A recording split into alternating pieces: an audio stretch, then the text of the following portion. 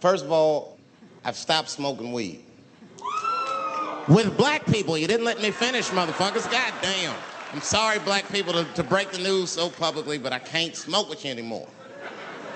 Every time I smoke weed with my black friends, all you talk about is your trials and tribulations.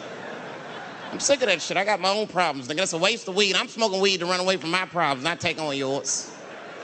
From now on, I smoke weed exclusively with white people.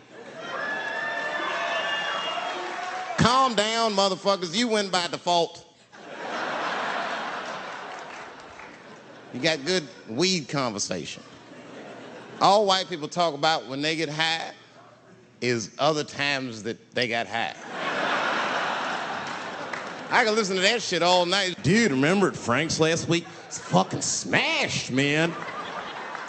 And catalogs everything they drink. 2 shots of Jaeger, tequila, 4 bong hits, man, beer, cheeseburger. That shit is great. Only bad part is you cannot pass out around white people. Every time white dudes pass out around each other, they always do some borderline gay shit when the guy's asleep. Frank fell asleep, so we stuck a carrot in his ass and